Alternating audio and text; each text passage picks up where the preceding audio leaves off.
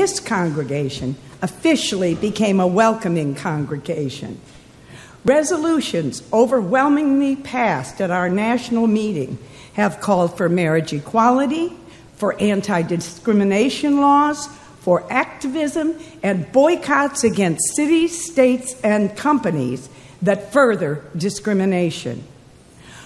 While the United Methodist Church, to name just one denomination, continues to fight over sexual orientation and gender identity, we here in this church can look at our present and our past with pride. For much more than a decade, we've given our children and youth an anti-oppressive education. We've given our children and youth the intellectual and emotional and social and spiritual tools to fully value themselves as they are.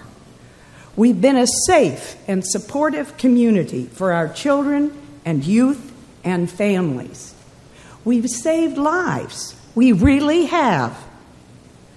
Come, in this safe and supportive community, in this beloved and holy place, let us worship together. And I'd like to especially welcome any guests or visitors who are with us today. Good morning. My name is Jenny Warnash, and I am the OWL team lead here at church. Thom asked me to share with you what we teach our youth and children in the OWL program here about gender identity. For those of you who don't know what the OWL program is, it stands for Our Whole Lives. It is a lifespan comprehensive sexuality education program. It was developed jointly by the UUA and the United Church of Christ. There are 6 modules that present accurate information in developmentally appropriate ways, and those modules are kindergarten to 1st grade, 4th to 6th grade, 7th to 9th grade, 10th to 12th grade, and then a young adult and adult. And we teach all of those children and youth modules here regularly. 3 of them are every year, 1 of them is every other year, and the adult and young adult we have done occasionally and are hoping to do the adult again next year. So in the kindergarten to 1st grade curriculum, they don't explicitly talk about gender identity as a part of the curriculum, but the teachers are always sure to say something like, sometimes what you feel inside about your gender is different than the parts we usually go by. So they're introduced to it early.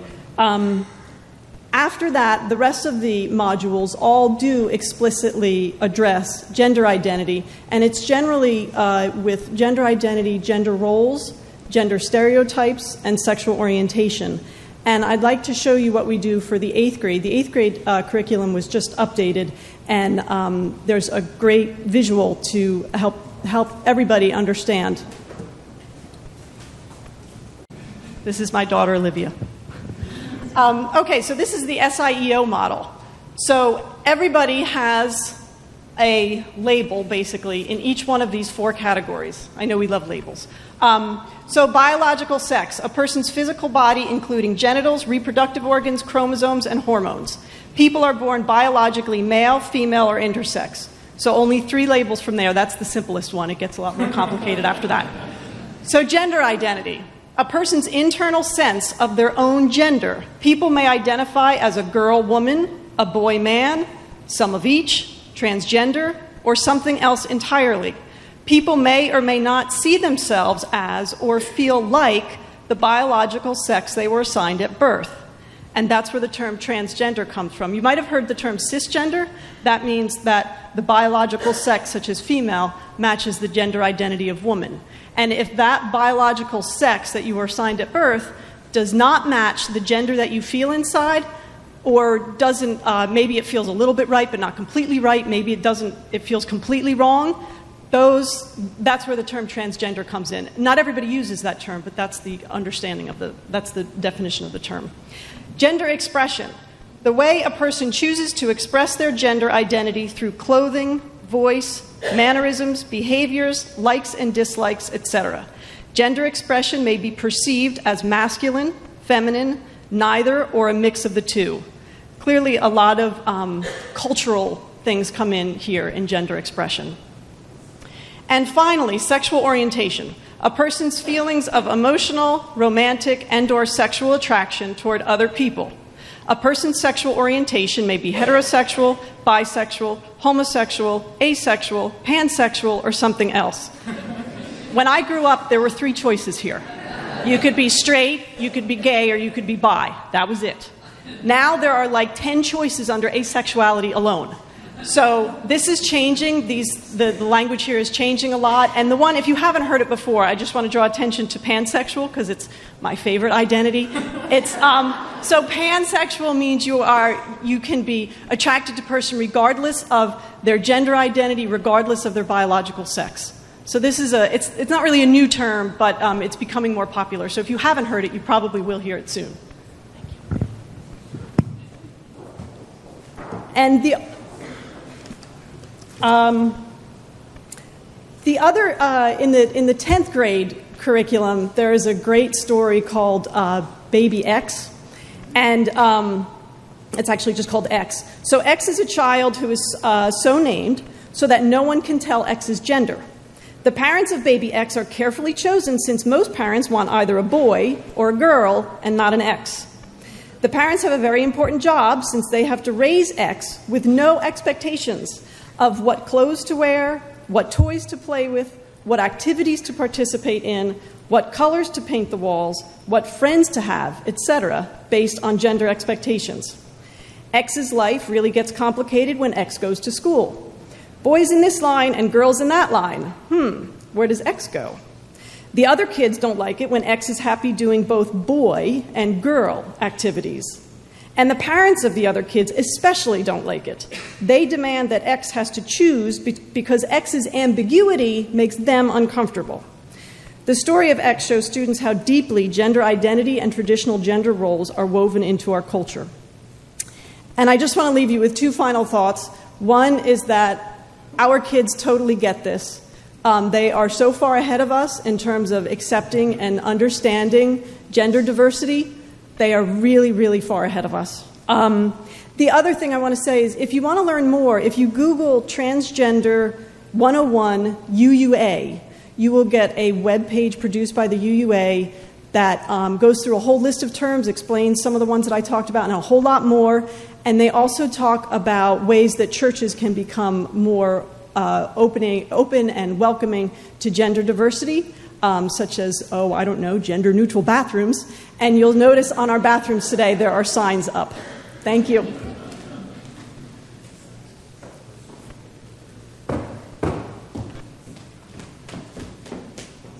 Some of my husband's water.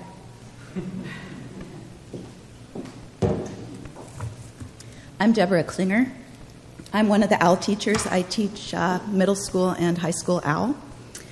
And I can't describe the honor it is to give our kids good factual information about all things sexual as well as tools for navigating sex and relationships.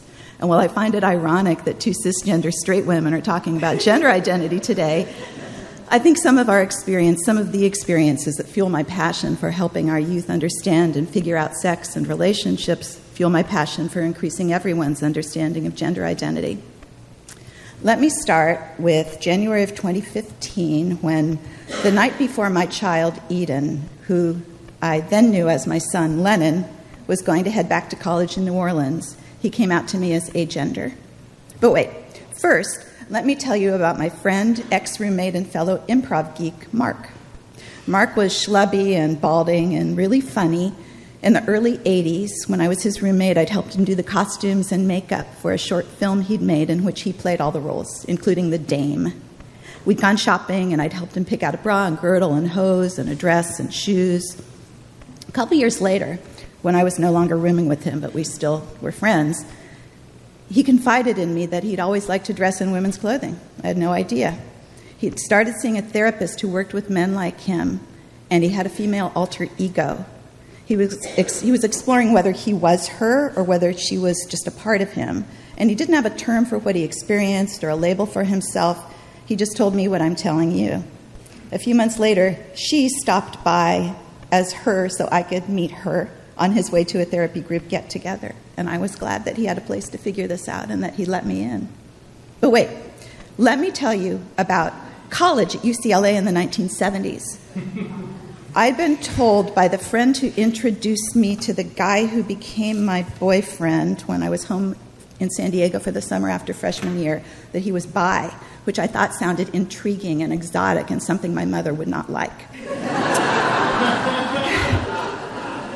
I learned that he was actually gay, but he loved me, and that is another story entirely.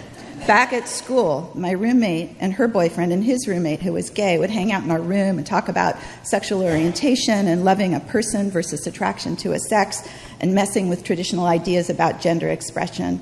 For that last one, we actually used a word that describes this more succinctly, but it's not appropriate for church. My experiences such as these and others, living and being involved in theater and dance in Los Angeles, gave me a view of life from a standpoint other than just heterosexual and cisgender, which is all I'd known growing up. Which brings me to some terms I'd like to define. First, as Jenny said, gender and sex are not synonymous. Sex has to do with the physical body, and most, but not all people, are biologically male or female.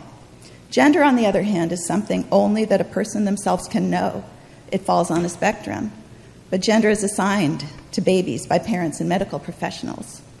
I've cringed when I've heard pregnant women excitedly discuss the gender reveal event that they're planning, including the pink or blue balloons that they'll use to announce to relatives what their child is. And I saw a billboard advertising a company that plans gender reveals. I really wish they would call it something else. I guess sex reveal sounds too prurient for something that has to do with babies. I recently read an article about HB2 by a politician who used the phrase birth gender. There is no such thing. The point is made beautifully in a video that I've shown in OWL of an interview with a trans woman in which the reporter says to her, "So you were born a boy?" She replies, "I was born a baby. I was never a boy." For most people, gender and sex match. There are some people whose sex isn't clear at birth. These folks are known as intersex. Their struggles with gender identity can be monumental if the parents opt for medical intervention to assign the child one sex or the other. This is a complex issue, but the majority of babies are born with a clear biological sex, either male or female. People whose sex is clear and whose gender identity is the same as their sex, such as myself, are cisgender, from the Latin root cis, for nearest to or on the near side of. Transgender is from the Latin root trans, across from or on the other side of. And a transsexual, which is an older term, is a transgender person who had surgical and medical treatment to match their gender to their biological sex, or change their physical form to match their gender identity, I should say, other way around. But gender is not binary. It's not either or. It is a continuum with male and female on each end.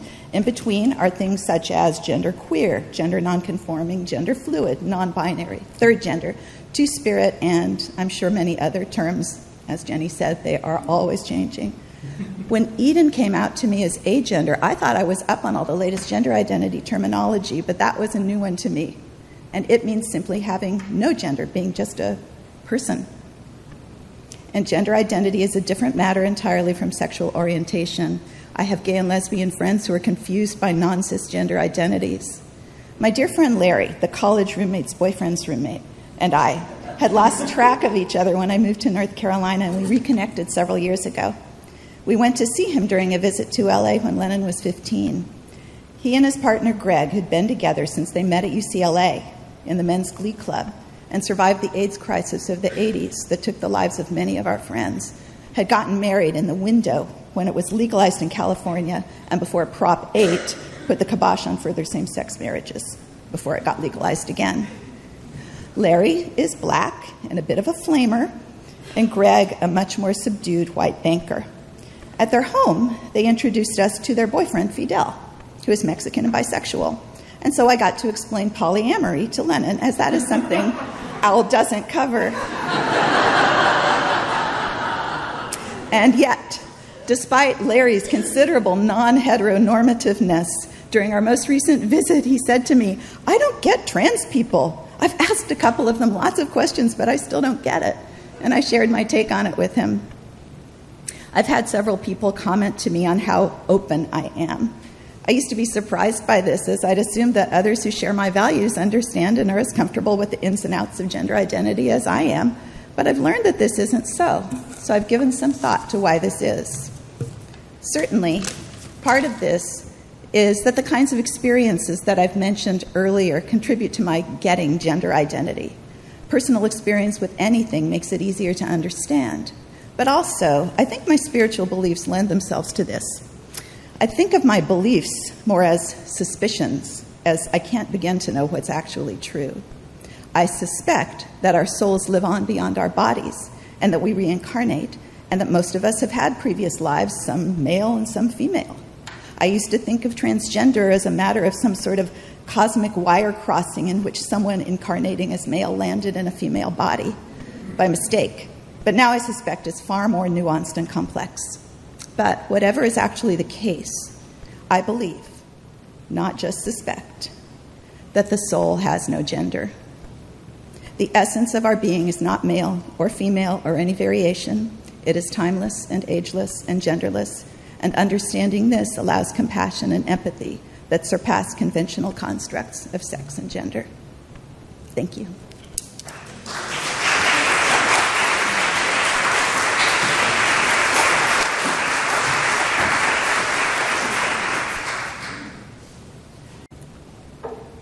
Thank you, Jenny and Deborah, for speaking your truth this morning.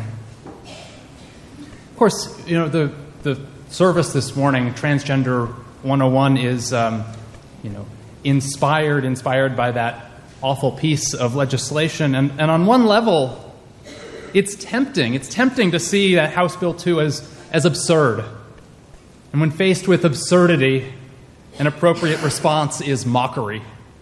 And over the past few months, North Carolina has sure been mocked. It's become the butt of jokes on late-night television. Facebook is crawling with memes zinging our legislature and governor. House Bill 2 has been satirized in song. And I've laughed. I've laughed at some of the creative spoofs and parodies. I've even retold a few of the best jokes. But on a deeper level, I don't feel like laughing. House Bill 2 is not just absurd, it's evil. It stigmatizes and marginalizes a vulnerable minority population. Trans men and trans women are frequently the victims of hate crimes. They're murdered, they're bashed, assaulted for being who they are. They face discrimination in housing and employment. And we know that trans youth have it especially hard. We know that trans youth face bullying and are at a higher risk for suicide, for self-harm, addiction, and depression. We know that being a youth is hard enough. Imagine going back to your youth, to your teenage years. Now imagine going through it while questioning, fighting the gender identity that you know is true. It's hard stuff. And so besides all the other things that House Bill 2 does, besides all the other stuff, it creates a hostile and fearful environment for transgender individuals here in our state. It says, you're not welcome in public. It says, back in the closet. And that's so dangerous for adults and youth, and that's evil. This is life and death for people I love. And so I'm not laughing. And this makes me even more committed to strengthening and protecting this faith community, our faith community, as a place that's safe and welcoming and embracing and loving for transgender adults and transgender youth. I asked Jenny and Deborah to speak today because they're two of the leaders of the Our Whole Lives sexuality education program here in our church. And so they are really at the front lines of helping to create a community that is loving and welcoming. Our Whole Lives is one of the best things we do. It's one of the most important things we do. The young people who go through it are taught self-acceptance, and they're empowered to be accepting allies. Lives are changed and lives are saved because of this program. Hear these words from the child of one of our members, now well into adulthood, who grew up in our congregation, talking about the difference that we made in his life. I didn't have to lie at church. I didn't worry about my clothes or gender expression at church. I just changed the name on my name tag without any fuss. I talked about being trans with anyone I wanted to at church. The community church is a welcoming congregation in practice and officially recognized with that label by the UUA. Those words make me so proud to be here, so proud of you. We make a difference in surrounding young people who come here, who grew up here with supportive peers, supportive mentors, supportive staff, supportive youth advisors, supportive director of religious education, supportive minister, I hope to be, supportive community. The truth is, I wish that every child growing up in North Carolina had a community like ours. It would make such a difference. And so that's the first thing that I want to say this morning, the first and probably the most important thing that I want to say this morning, that the safe and welcoming community that we create here saves lives. But I also want to talk a little bit about gender identity and theology, because it turns out that there is, in fact, an intense connection between body and spirit, between gender identity and religious experience. One of the things that I do every year is go to our youths, our ninth graders' coming-of-age class, and lead a couple of sessions.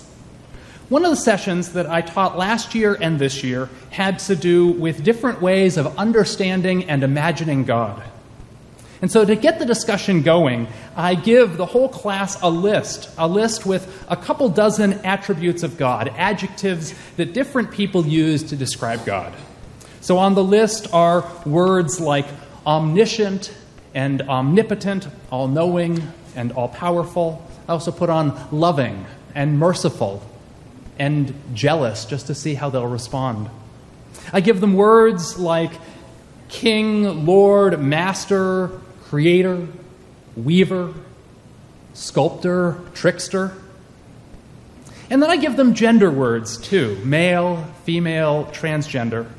And then I ask the youth to break up into small groups and to discuss these kind of attributes, these adjectives with each other, and then to come back and to tell the group which words they're comfortable with and which words they're kind of less comfortable with, which word strikes them as really uncomfortable for a way to describe God. And what's interesting is that both years I've done this, the coming-of-age youth have all adamantly rejected the gender words. They say, Thom, we don't want to think of God as male or female or transgender, the youth say. They're like, we don't want to think of God in those terms. I find that really interesting. And I would ask us all to sort of sit with that and just hold that and kind of wonder what that's about.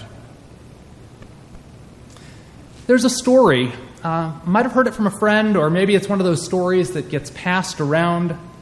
And in the story, there is a very vocal, outspoken transgender activist decides to print up a shirt with big block capital letters that spells out, God is trans.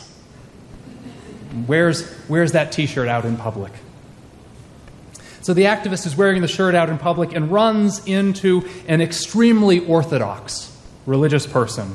We're talking robes, we're talking beard, we're talking religious garb. And the religious person stops the trans activist and says, whispers in that person's ear, just wanted to tell you, there's nothing even remotely controversial about that shirt you're wearing.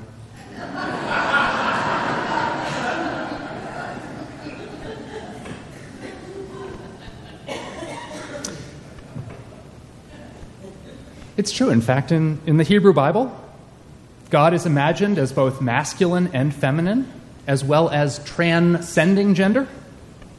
In Christianity, the Holy Spirit is often depicted as female. And so the Holy Spirit, which is not three but one, is non-gender conforming. The Trinity is both male and female and switching between and beyond. Among the pantheon of gods in Hinduism are many gods and goddesses who switch or even combine genders. Hinduism also includes the god Aravan, who is considered the god of transgender. Each year in April in India, transgender people come together for a celebration that includes, I'm told, 16 days of songs, dance, and events such as beauty contests, street plays, and awareness programs. On the 17th day, the religious ceremony of wedding is held, where the priests perform rituals to solemnize the marriage of transgender people with the god Aravan. And for one night, all of them become the brides of Aravan and celebrate. I want to find out where that festival is and go. That sounds cool. The word hermaphrodite is a word that's not really used, not really kind of appropriate to use any longer. But in Greek mythology, Hermaphroditus is the androgynous child of two gods, of Hermes and Aphrodite, Mars and Venus. And in indigenous religious traditions, transgender people often play special roles in the spiritual community. They're often chosen to serve in the role of shaman, as someone with special connection with the realm of the spirit and special spiritual powers. In some Native American traditions, people who are two-spirit play a similar role in the community. So that religiously orthodox person, when he stopped the activist and said, God is trans, when said that God is trans t-shirt, isn't it all controversial, was naming something that is documented fact. That mystical experience in Judaism, in Christianity, and in Islam, in Hinduism, and in Greek mythology, in folk and indigenous traditions the world around, that mystical experience tends to involve the subversion of the gender binary. That mysticism is often experienced, religious experience is often experienced as transgressing gender, as transgender, as gender fluid. So why then do we often see forms of religion as being restrictive forces, as forces that try to deny people their humanity, force us into boxes, shame us, tell us that we are wrong, limit the human potential and the human experience? I would say that those religions that do that are at war with themselves and are divorced from the experience of the sacred, the experience of the transcendent, which eliminates boxes. I think of Jesus and the community that Jesus kept. Wasn't a buttoned-up crowd, wasn't a gender-conforming crowd. The New Testament is full of stories of Jesus hanging out with eunuchs, with people in his day and age who don't fit easily within the gender boxes and the gender binaries. And so it is that religious experience, mystical experience, tears down those walls, bursts open those boxes. And we do well as a community. We do our holy work as a community when we come together not to create boxes, but to be a community and to engender, pun intended, engender, pun intended, such a world. Amen? I'm proud of us. We do good work. We do good work. We change lives. We save lives. We bless the world. We create groups of youth who are able to not only be community here, but are often the people in their schools, at their college campuses, in their peer groups, on their sports teams, in their drama classes, are the people who are bending the world towards justice. Amen.